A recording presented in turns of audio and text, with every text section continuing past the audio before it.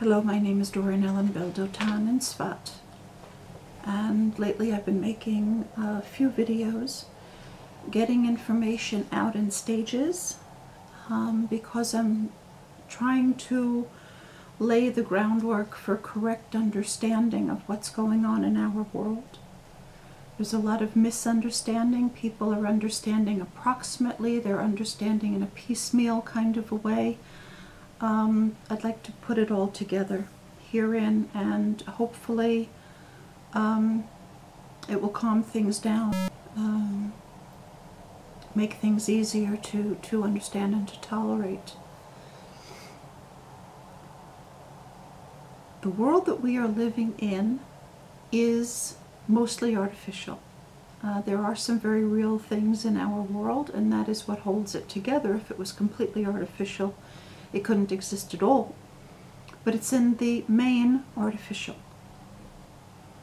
What's generating this world is the Talmud. Principally the Babylonian Talmud, but also the Talmud Yerushalmi is an attempt to import what really isn't Judaism into the land of Israel, and it isn't much better. The Talmud is that which is not really Torah, which the Jews are learning continuously, and they are generating an artificial world out of it. Most of the rabbis do not know they're doing this, and I have to make this very, very clear that this is not being done to be evil. This is not being done intentionally. Most have absolutely no idea that they have the power to be able to create a world. They think that they are preparing themselves for a future world. This is what they've been told. But the learning of the Talmud, which is not really Torah, is generating an artificial world overlaid and superimposed upon the real world, which is the world that's generated by real Torah. I think initially the rabbis who started to learn this fake kind of Torah, some may have had selfish intentions and power grabs and so forth and so on, but I think that a lot of it really stemmed from them finding the moral demands of real Torah very, very difficult to bear. And I think that they thought that they could kind of water it down and sort of make a deal with God. You know, we'll keep some elements, but we'll do others, and not do others, and kind of like mix it in with our own ideas. And I think what they basically wanted was a watered down version of Torah, and that's not what happened. As a result of learning the Babylonian Talmud in Hebrew, which are the sound waves that have the most effect on matter and make matter the most obdurate, they created an artificial world. And that artificial world is characterized by an artificial mathematics. Real mathematics, Torah mathematics, doesn't have irrational numbers because there are no rational thoughts. It doesn't have any arbitrary laws that are sort of made up because it works sort of some of the time. The mathematics that describes the world that we live in is an artificial mathematics. Real Torah mathematics is whole numbers. Of course, there are multiplications, there are fractions, but it's also involved in the language, in the Hebrew language. Together, the language and the number system create a real world. The mathematics that describes this world is an erroneous and inaccurate mathematics, which is creating an erroneous and inaccurate world. the physical laws of this world are not just that way. They are also being generated.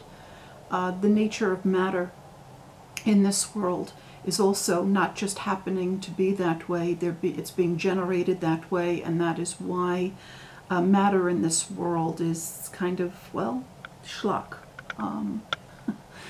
It's not really good stuff. That is being broken up now. What's happening is real Torah is starting to emerge again. There are enough Jews living on the land, even though the state is superimposed on the land, who know that something is wrong, who want to go back to the way things once were, that the way we connections that we feel with our ancestors. There are enough Jews who have rejected Babylonian Talmud that real Torah land is starting to come through that very hard and obdurate, impacted world that's sitting on top of Torah world. Talmud is an anagram for the word moledet, which is the land of your birth and the land of birthing. It's inaccurately translated as either a motherland or a fatherland. It's the land of one's birth. And Bavel, it comes from the Hebrew bilbul, which comes from lev, heart, but it's also a confusion of the heart. So the Babylonian Talmud is essentially a fake homeland that is being generated by a confusion within the heart, which necessarily creates confusion in consciousness, in the mind. That is being broken up. That is what's happening. The people who are going to suffer most from the breakup are the rabbis who will not abandon Babylonian Talmud, who are so invested in it that they can't let it go because they're either intellectually invested in it or emotionally invested in it or financially invested in it. If they won't let it go, they're going to find that their world breaks up. The same thing is true of the Christians. Christianity was generated by the errors of the rabbis. The erroneous idea about Mashiach, about the Messiah, that the rabbis adopted in order to keep people away from knowing what real Mashiach is and becoming Mashiachim, generated Christianity. God was holding Christianity up in front of the rabbis and saying, okay, let's take your erroneous idea of what Mashiach is. We'll take it to some exaggerated, ridiculous extreme so that you can see the error of your ways. I'll hold up this magnifying mirror to you and hopefully you'll see what you're doing wrong. Well, the rabbis didn't understand that a mirror was being held up to them. They just saw that this horrible image. So they hated what they were seeing, but they didn't understand that they were seeing the error of their own ways, exaggerated for them to be able to understand. So then Rabbinical Judaism gave birth to another ugly daughter, Islam. Christianity, to its credit, at least maintained many of the kind and gentle and moral and compassionate teachings of real Torah, of original Torah. Even if the idea of Mashiach was completely distorted and the idea of the birth of God and the mother was also misunderstood, at least they had the basic moral principles more or less right. With some editing. Islam then comes on the scene, and it's an exaggeration of the Jews' desire to rule, to bring the whole world under their own ideas. Total disrespect for females, the idea that this world should be sacrificed for the sake of the next world, an idea which, by the way, Christianity also makes that mistake. And so the people who are going to be the most disoriented by the breakup that is going to happen are going to be the Jews that keep to rabbinical Judaism, the Christians, the Muslims, those who have an investment in mathematical and scientific principles that are based on the erroneous mathematical and scientific principles, and those who have an investment in the erroneous legal systems which have been generated by the Talmud. These are all things that are daughters, sons and daughters of the Talmud, that have generation after generation been laid over layer after layer after layer, that has now become so rigid that it's breaking, it's cracking. Actually, this has already occurred. It has already broken up. On our level as human beings, Hashem is doing it slowly so that we're not too terribly shocked by it. As shocking as it is, it could be a whole lot worse. And also to give us time to be able to turn around. A few months ago, I went to visit in Jerusalem, and I had not cleaned my teeth for a while, and I had a buildup of, the plaque on the back of my tooth, and it broke, and I thought that my tooth had broken.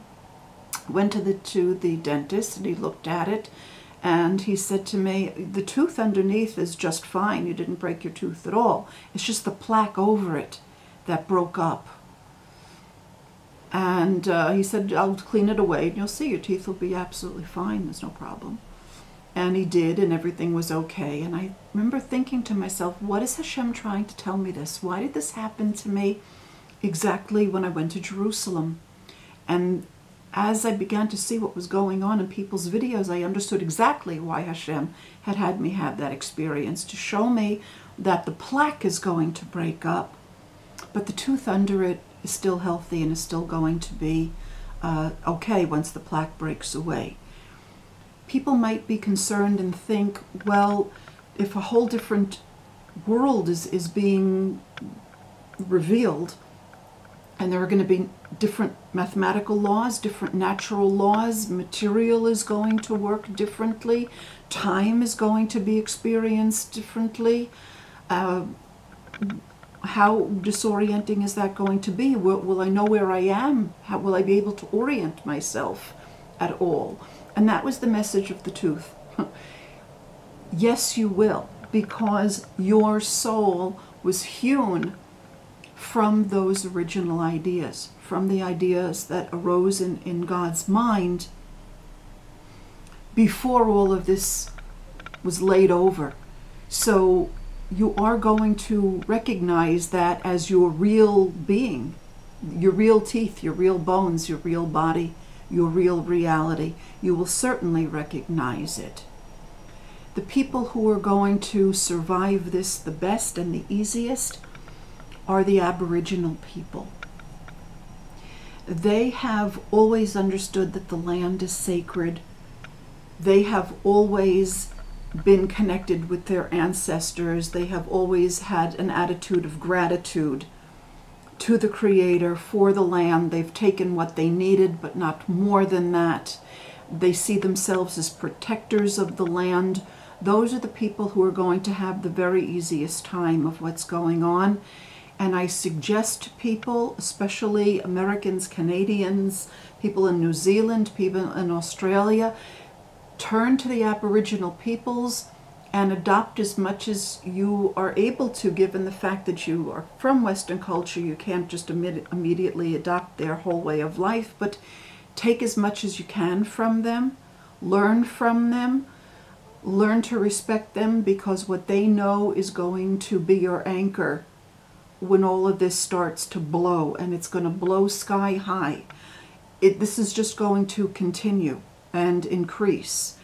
We're seeing the earth cracking. We are seeing astronomical changes. We're seeing weather changes. We're seeing extremes. This is not going away, folks.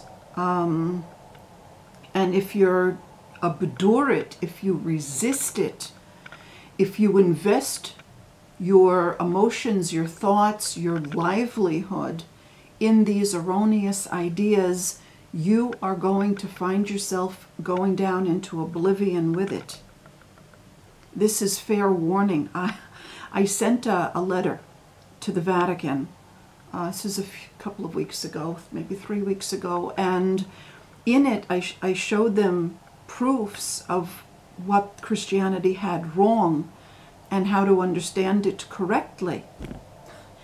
And I knew that it was going to cause like a shock to their consciousness, and I intended for that to happen, but I was sending it with to the purpose of it being received with some kind of understanding, with some kind of reception, with some, because they're seeing what's going on in the world too.